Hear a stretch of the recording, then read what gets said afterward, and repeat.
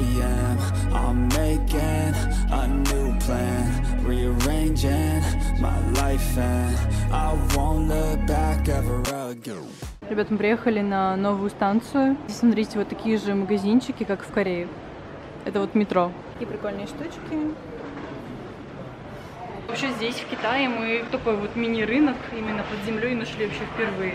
Рядом красивые вещи. Да, прикольно. Да, прикольно. Ну, в Сеуле тоже такое было, но в Пусане это на улице Самый, да, там такие же вот ряды торговые были. Блин, прикольно. Я даже не знала, что в Китае такое есть, как бы предполагала, но только первый раз сейчас увидели это. Такие вот магазинчики, ребят. Вера хочет в Россию везти такую сумку, ребят. Как вы думаете, у нас в России оценит такой стиль? Я теперь знаю, где все модники одеваются. Походу здесь.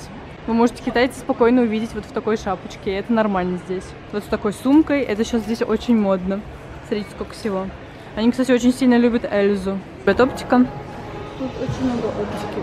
Дофига магазинов с оптикой. Да, очень много китайцев, кстати, в очках ходят. Да. Видимо, очень много работают, учатся. Мне нравится тем, что они сразу луки собирают.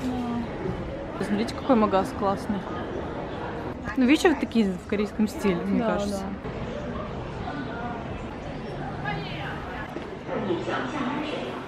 Что-то китайское. Все очень редко, где можно встретить чехлы на телефон. One Piece они очень сильно любят.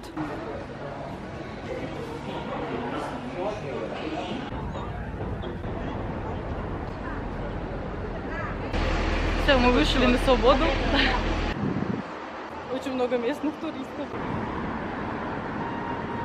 Приехали на улицу, которая называется People Square. Прям так станция метро называется. Сюда мы приехали, чтобы посетить M&M магазин. Мы хотели как-то сразу посетить эти места, но у нас что-то как-то не было возможности. Мы вот отсюда вот так вот все обошли и приехали вот как раз таки сюда. Вот она, эта улица. Я почему-то сразу подумала, что нам сюда, но засомневались. Вот она, это стрит.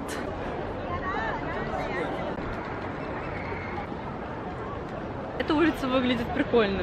Сейчас заснимем вам, что там продается в этом магазине популярном M&M. Пойдем себе тоже что-нибудь купим, потому что мы очень сильно с Надей любим M&M, да? Да. Мы его знаем, это самая любимая наша шоколадка после Да. Так он выглядит снаружи. Зашли в M&M. Какой M&M любите вы больше всего? Тут есть просто все. Здоровый такой магазин, вообще жесть. Ребята, вообще этот магазин существует только в Англии и здесь, в Шанхае. Прикиньте, только 2 магазина с M&M'сом. Это очень круто, что мы здесь побывали. Да, нам посчастливилось побывать хотя бы в одном из них. Что, какую кружку выбираем? Мне нравится вот это прикольно. Синяя? Для соджика? Ладно, шучу, нет, конечно. Вот внизу прикольные бутылочки такие.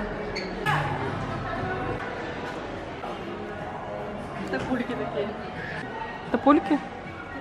Встретишь такого истинного фаната M&M'са? И он такой весь в M&M'се идет. Типа с шопером, с каким-нибудь, с футболкой. С носками. С такими топульками и еще с кружкой. Прикольные. О, резинки классные. Как M&M'синки. Поднимаемся на 2-й этаж. Что же нас там ждет? Вот цены. Ребят, капец, смотрите, какие они здоровые, это трэш. Они все такие прикольные. А вот маленькие есть. Это вот маленькие.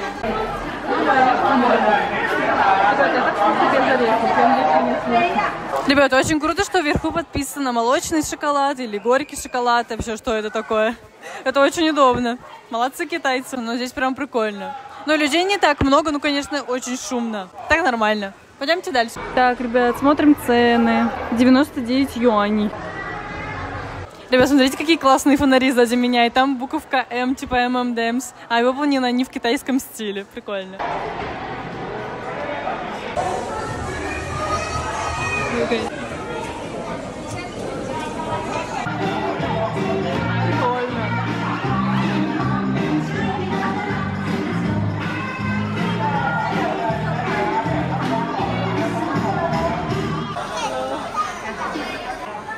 Взяли пакет. Улики складывают. Так, что мы будем брать? Ребят, что нам взять? Решили взять с миндалем. Это что-то хрустящее, а там арахис. Вот так. Да, все. Все, берем ее. Да, ребят, берем хэллоуинское. Все, Все, набрали. Набрались ММДМсов. Здесь почему-то китайцы, они больше набирают ММДМса без орехов, а мы больше набрались с орехами. У нас тут очень тяжело, конечно, но осталось еще много денег, поэтому мы решили взять... Да-да, тратим полностью все на ММДМс. Здесь очень прикольные танцы танцевали, было так весело. Ну, так развлекали детей, как я поняла. Да? Да. Погнали. Дайте, пожалуйста, большой пакет. Большой пакет. Пока big size, окей?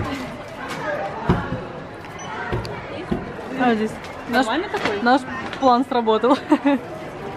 Нам дают большой пакетик. 134 юаня вышло. 134? Ну нормально. Чеки дают, молодцы. Thank you. Это мы с Верой, ребят. Была такая реклама у нас в России, там, где ММДМс увидели Санта-Клауса, и он настоящий. Это вот прям чисто наше детство, ребят. Короче, кто в теме, тот поймет. Мы пошли фоткаться с ММДМсом. Пойдем, короче, вниз, да, а потом гулять. Еще есть Хайлоуд, такой типа бу. Прикольно, да, в виде ММДМса. Чисто, ребят, 1700 рублей. И нам дали еще такой офигенный пакет, который мы обязательно увезем с собой в Россию. Какой дедок с розовым портфелем. Вот оно мода Шанхая, ребят. Вы вообще ничего не понимаете. Да. Шопинг. Смотрите, сколько людей.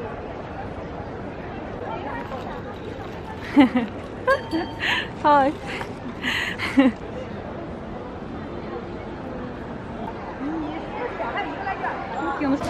Hello. Меню. Какой хороший мальчик нам попался. То, что нам уже принесли. Тут нам, кстати, наливают сами напитки. Сам чувак налил напиток, потом, короче, что-то сканировал QR-код, у него тут все попадало. Это было очень смешно и мило. Да? Все дороги ведут к корейской еде. А что поделать? Я поняла. Мы учим китайцев.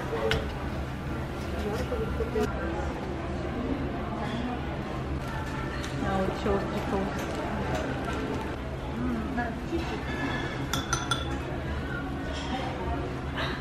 Может, он кореец?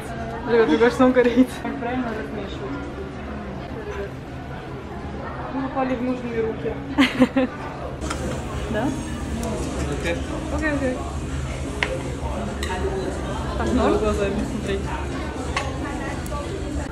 Ребят, вот этот пимпап здесь очень вкусный. Так, нам жарят мясо. Здесь вот тоже мясо. Это вот кола китайская прикольная. Так, ребят, мы вышли, мы поели. Было очень вкусно. Надя уронила на меня мясо. Да. Короче, я уронила на Веру мясо, и у нее теперь след на юбке, а мы даже не пофотались. Да, короче, ну там был очень милый персонал. Там все девушки, все парни ходили и просто обсуждали нас. Да. Это было очень мило, у нас был очень хороший официант, ребят. Ну, мы вам его засняли, он такой прям, ничего такой. Нам это все обошлось в 282 юаня. Подороже, да, чем в прошлый раз, но было вкуснее, намного. Конечно, здесь другая еда, не китайская, она достаточно дорогая. Ну, по сравнению с китайской. Да, она дорогая. Ну, очереди в Apple просто огроменные. И мы сейчас идем до Вайтаня, где вот как раз таки видно все эти красивые дома. Мы были здесь уже вечером, сейчас как раз таки хотим дойти туда днем. Такая вот красивая девушка в национальной одежде. Мы, кстати, тоже хотели так одеться. Но, если честно, ребят, мы нифига вообще не успеваем. Да. Вроде рано выходим из дома, но пока туда, пока сюда, пока третье, пока десятое. Мы вообще ничего не успеваем. Мое лицо в Китае просто. Просто, ребят, реально. Это будет трэш. Ладно, зато красиво. Кстати, ребят, мы шли здесь ночью, и здесь было совсем все по-другому.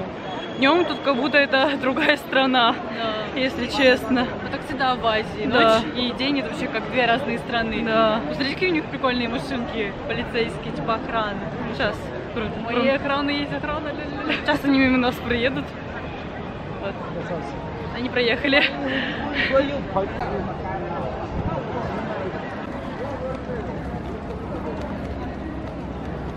Ребят, смотрите, какой вид красивый.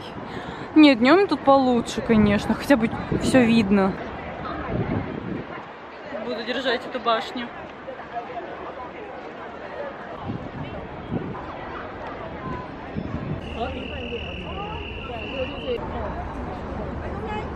Все фотоют нас, я снимаю их.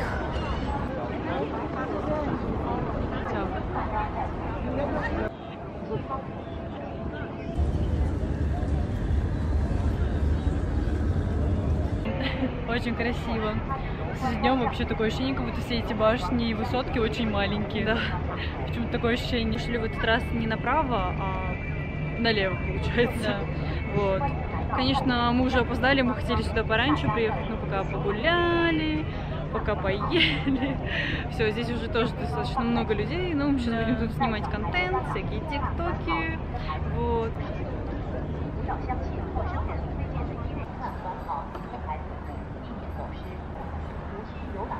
Так, ребят, немножко стемнело. Мы позаписывали тиктоки, всякие рилсы. Ну, очень сложно здесь снимать, честно признаюсь, потому что очень много людей, а на нас очень большое внимание, и это вообще нереально.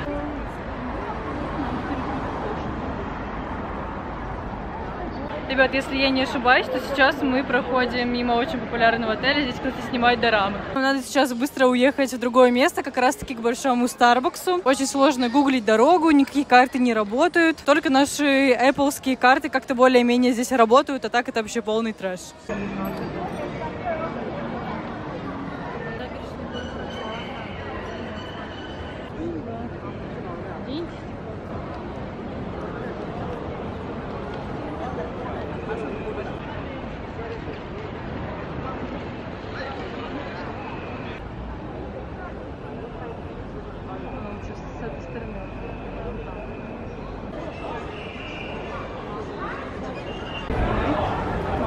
Так, ребят, мы ищем следующую свою станцию и пытаемся уехать от Седова. Смотрите, сколько людей в метро же есть.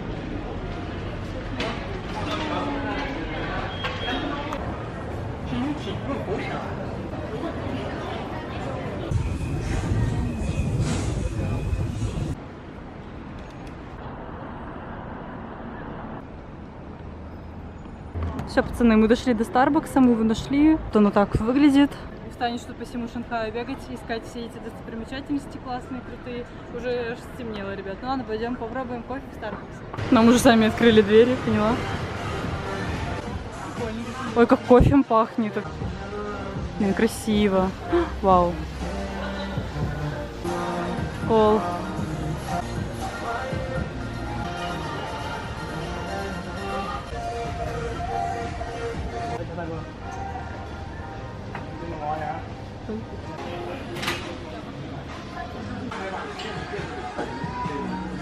Делали заказ, здесь очень удобно, нам дали меню прям, мы его стояли, листали, что нам нравилось, мы просто выбирали, тыкали и показывали. Короче, заказали себе 2 такие классные пирожки, это получается какой-то с кремом и шоколадом, а это вот тирамису.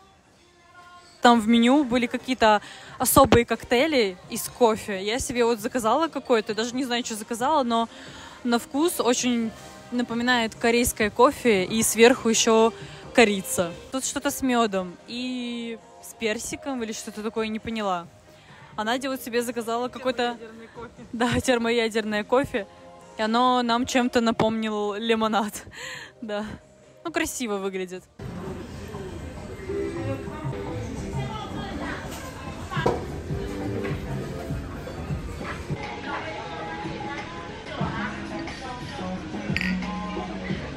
Это коктейли.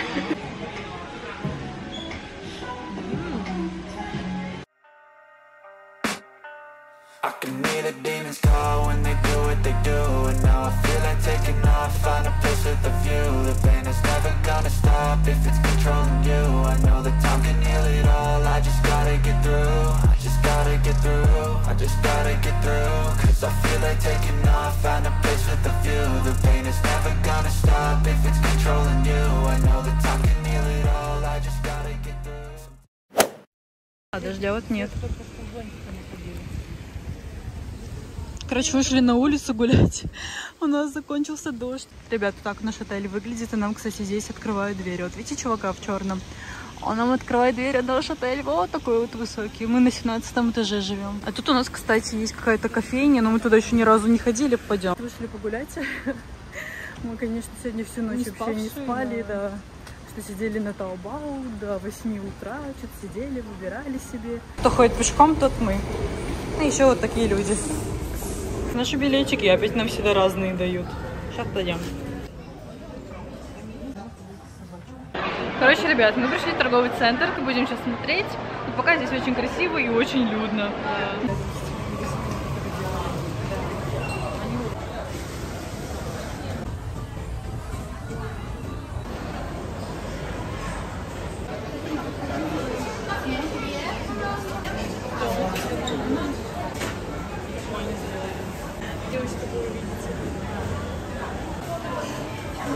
Видели здесь типа Дайсо, я забыла, как называется. Минисо. Минисо, да. Здесь очень много Hello Kitty. Таких, таких и таких. Тебе такое?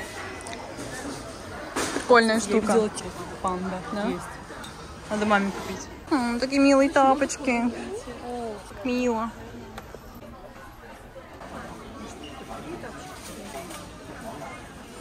Гуляем по Минисам. Тут очень круто. Вот носки, кстати, которые нам очень срочно нужны. Вот.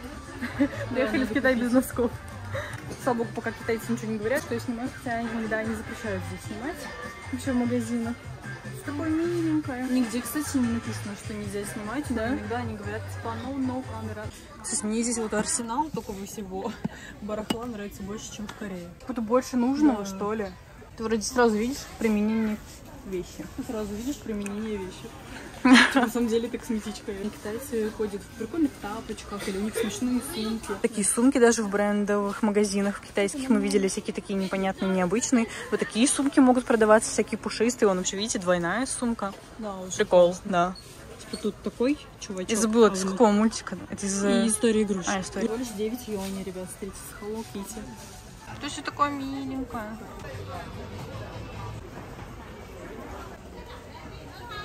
Резиночки? А вот такие прикольные. Кстати, ребят, какие китайцы у нас. Художественные. Тут прикольные ручки. Знаешь, типа дети и мы, ребят. Там, где дети, там всегда мы. Китайцы обожают вот такие вот всякие брелочки. Количество брелков, ребят. В Китае они пьют везде теплый чай, теплую воду. Поэтому у них очень популярны вот такие вот всякие стаканчики, когда вы все это наливают. Прикольно они придумали. Очень заботятся они тоже о своем здоровье. Молодцы. Вот тут огромный просто выбор. Покемоны. Личные прикольно выглядят.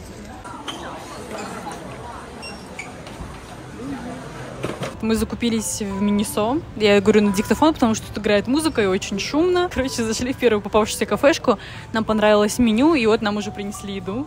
Ребят, порции это пипец, вот смотрите.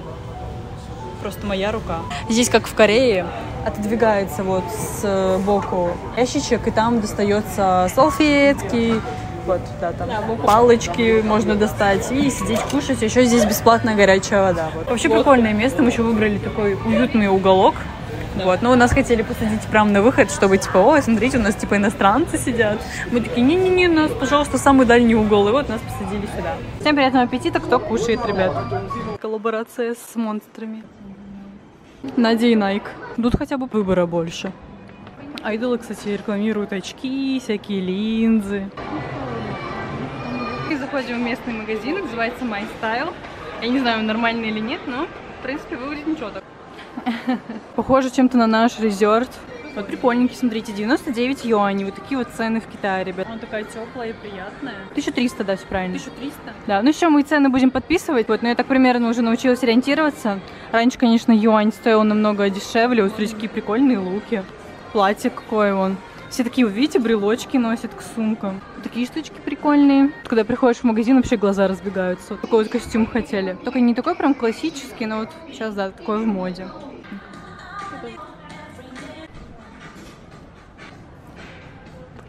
Как вам такой лук? Прикольненько выглядит. Ну, штаны, конечно, не очень, но эта штука прикольная. Мягенькая, очень приятная. Постоянно забываем вам снимать, что мы вообще выбрали. Выбрали такую вот кофточку. Не знаю, норм или нет. Такие еще кофточки решили себе взять. Они теплые, правда. Как Monster High, да, как Дракулаура, кстати, вот напомнила, да. Такая штука идет, а под ней рубашка. Зелененькая тоже. Цвет фисташки. Отойди подальше чуть-чуть. Ну, куртка классная, ребят. Как думаете, брать нам ее или нет? Стоит 2000. Так, ребят, спустя 100 лет мы вышли из примерочной, померили дофига одежды, все же определились. Очень много людей здесь стало. Вот прям мы пришли, вообще ни единого человека не было, а сейчас просто весь зал занят людьми. Там примерочных дофига людей. И причем, кстати, по большому приколу берут наши вещи. Только что менеджер нам сказал, что блузку, которую мы хотели купить, ее просто разобрали, пока мы ее мерили. Классно. А еще самое интересное, что здесь такая классная система.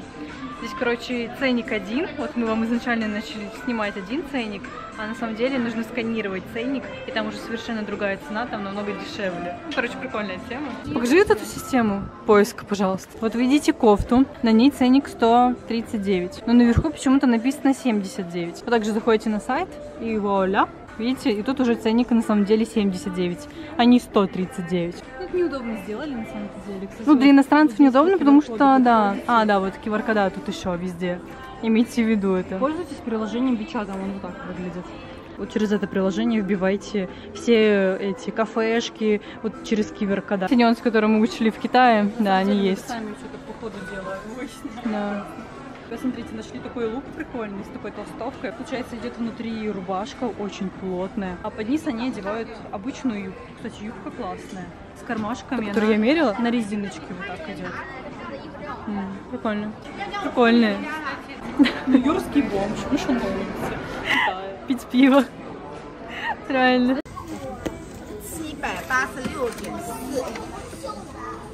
Ребята, мы закупились. Какой красивый пакетик.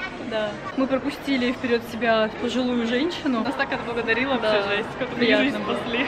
У нее просто была одна кофта, а у нас их было 8. И мы такие, блин, что она будет стоять и ждать нас? Короче, вот, да. Хотели в филу зайти и в автоматы хотели поиграть. А, да, мы хотели поиграть в эти игрушки, выигрывать. Нам очень зашло. Мы вам не рассказали насчет магазина. Через WeChat я нашла этот магазин и ходила, сканировала, уже проверяла цену. Там же я через номер местный зарегистрировалась. Это буквально, кстати, делается за 2 клика. Не то, что у нас вообще гений в этом плане. Я шарю. И все, я, короче, ей показала QR-код, и она нам сделала скидку. Потому что без этой скидки у нас бы вещи были бы тоже без скидки. Выбрали вот такого хомячка. Не, да, вот так. Вот так вот? Он не возьмет. Давай еще раз его залапаем. Лер, тут есть хрюшка. Где? Вот такой есть динозаврик. Мы выиграли лисенка. Не сдавайтесь, ребят, все ваше. Тут было очень много выбора всяких игрушек, конечно, но вот такие мягкие, не самые красивые, прикольные. Мы пришли в MLB. Давно хотели прийти в MLB, вот пришли в MLB. Так, Вера меряет кепку, которая ей понравилась. Она мне большая. Большая? Ну, ее надо тянуть. Она почему-то больше на мужскую похожа, или мне кажется. Серый прикольный цвет тебе. Это потому что я в розовом стою. Серый хорошо сочетается, потому что у тебя серые глаза. Смотрите, ребят, какой большой выбор кепок. Там тоже девочки меряют. Не. Потерялась. Я пенсионер, да? Потерялась.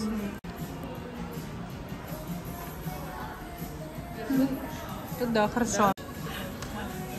Ребят, мы решили вот такую вот для Васи купить. Как вы думаете, ей подойдет? Да. И вот такой вот костюмчик. Вот просто корейцы заботятся о собаках больше, чем о детях. Ну ладно, я шучу, конечно, но это факт вот просто. Смотрите, куда мы пришли, ребят. Это наш рай. Такой стиль.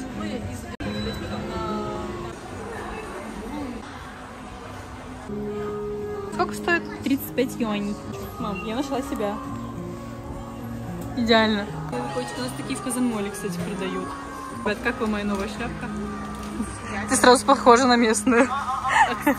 Ты в местном стиле, потому что они обожают пант. Прикольно, да. Ребят, чисто самый лучший зонт. Гуляли и увидели. Как вам такое? Тоже, кстати, прикольно. С аниме девочкой. И мы вышли на улицу. Елка вообще зачетная. Смотрите, как классно выглядит. Очень много уличной еды. Такая красивая подсветка, как в аватаре. Ой, она еще меняется. Прям как в дораме. Вот наша дверь в отель. А вот какие-то классные кафешки. Вот, да, кафешка, в которую мы бежим. Да, Надь? Да. Вот, красиво за тебя. Смотрите, вот наш отель. Вот у нас тут бабл-тишное. Мы взяли себе бабл-ти. Там его готовят. Меню.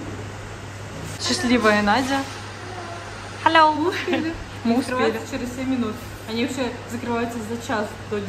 Да. Сейчас нас, кстати, в одном кафе не приняли, мы вот побежали сюда. Пришли домой. Будем пробовать вот это вот. Момент истины. Чё как? Как в России?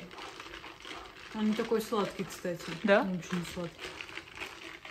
Вот я знаю, нам в России как понапихают Сахара. всего сладкого, да. Сиропа. Сладкий сироп. Вообще не сладкий. Вот эта тапиока, она прям классная. Такая прям натуральная, кстати. Ее жевать легко. Да, жевать легко, она не тошнотворная. Ребят, мы решили зайти еще в магазин, выпили свой бабл-ти и подумали, что нам не хватает булочек. И мы решили зайти в Family Mart. Да, Кока-кола. Смотрите, какой айдол к нам зашел. Соджу. Корейские чипсы, ребят, есть. Сколько они стоят? 19 юаней, как соджука, кстати. Мы нашли здесь онигири, ну тут все прям как в Корее. Эти сэндвичи есть, вот с анимешками, кстати, что-то есть прям. Все закуски, что хотите. Еще корейский раменчик есть. Только сейчас заметила, что здесь вообще целый стенд, посвященный вот этой игре. Тоже есть Starbucks. Да, вот, кстати, везде вот это вот какая-то игра. Видимо, ММО-РПГ какая-то. Кстати, надо попробовать взять. О, кстати, с дыней прикольно. Соки понравились. Вот да, это прикольно кстати. Выглядит. А еще пацан что-то подошел, что-то такое тоже. Что этот модный пацан с Шанелью взял? Вот это тут еще такое продается для детей. Просто всякие батарейки, вот даже кошачий корм, всякие провода. Вау, да. Мороженое вампис. Жарят в масле. Ребят, хотим что-нибудь из этого заказать. Это получается сосиска, это курица, это вот, честно, не знаю, что это. Это тоже мясо, это вот уже что-то мучное. Вот меню. Какие леденцы есть. Вот, кстати, вот оздоровительные напитки, энергетики. А тут тоже и делают кофе, оказывается. Мы не знали. Такой милый маленький. Вера Ивановна. Нихао. Нам принесли еще такие напитки. Берем мясо, накладываем в суп. Сейчас мы все мясо закинем сюда. Как в Корее. Окей. Бедные пацаны, их так жалко. Это не надо варить. Он сказал, что это не надо варить. Можно есть напрямую. А еще нам принесли вот такой напиток с размером мою голову. Но мы потом их выпьем. Да, реально классно. Нам еще принесли мясо. Ну, это 3 порции. Ребят, мы хотели поклевать. Самое смешное, что я видела за всю поездку. Тут еще такие соусы есть. Нам сказали, что здесь лежит рис. Ребята, помогите. Заботиться. Все нам показали.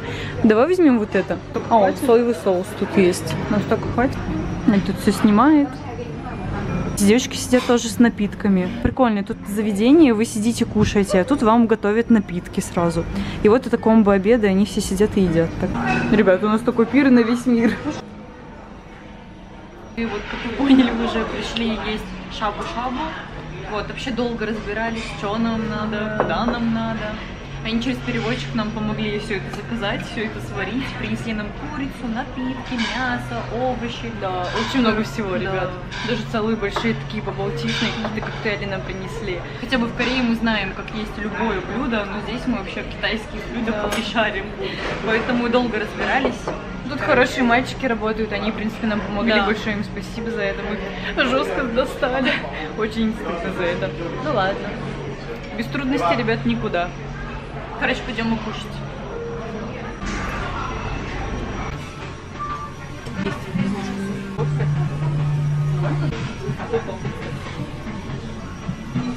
Так, ребят, это вот местные магазины, точнее, это местная касса. Короче, подводите QR-код вот этот вот и обязательно скачайте вот это приложение. Так вот оно выглядит. Да, бегемот. Там просто пикаете. И вот вам высвечивается стоимость и что вообще пикнули.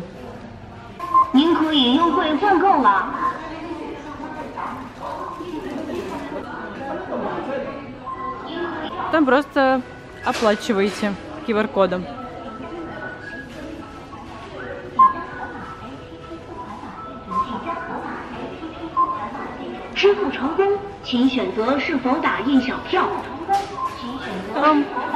вам выходит чек. И забирайте это. Ребята, это наш уже 10-й поход в номер за сегодняшний день, но просто у нас сегодня крайний день. Да. Потом нам надо сувениров понакупать, съездить еще куда-нибудь, вам что-нибудь поснимать, куда еще мы хотели попасть. Да, сегодня такая погода прям холодная, мы прям очень тепло одеты, хотя вчера была жара. В общем, в таких магазинах продуктовых, особенно там, где нарисован вот этот бегемотик, там можно расплачиваться наличкой. Мы только что видели, какие-то иностранцы, азиаты расплачивались там наличкой. А мы первый раз, когда туда пришли, у нас тоже была наличка, но мы что-то не догадались ее дать. Мы стояли долго, разбирались с этой кассой, самообслуживание, как у нас в России. Оказалось, надо скачать приложение. Вот, и там, короче, все делаете, сканируете. В принципе, мы вам это все записали, надеюсь, вы поймете. Чтобы таких у вас не было ситуаций, что вы стоите и 30 минут разбираетесь с оплатой, потому что, блин, это, конечно, очень муторно. Очень много времени занимает разобраться. Причем мы тут бегаем, прыгаем, как можем, время очень быстро летит. Еще здесь очень странная погода. Вчера мы ходили, было тепло, прям очень тепло. В топиках ходили. Да, мы реально ходили в топиках и в юбках, а сегодня мы просто в кожанках и водолазках. Вот, кстати, станция метро. Да. Так, ребят, мы приехали ближе к башне, вот этой жемчужины. Да. Приехали в бизнес-центр. Вот сзади все эти красивые наши башни любимые. Мы просто сюда вышли, встали записать видео, тут все начали фототься. Ладно, бесплатная реклама места. Да, везде, где мы, там люди. Сейчас мы хотим найти дорогу к самой вот этой башне, к жемчужине, потому что там мы уже были на мосту.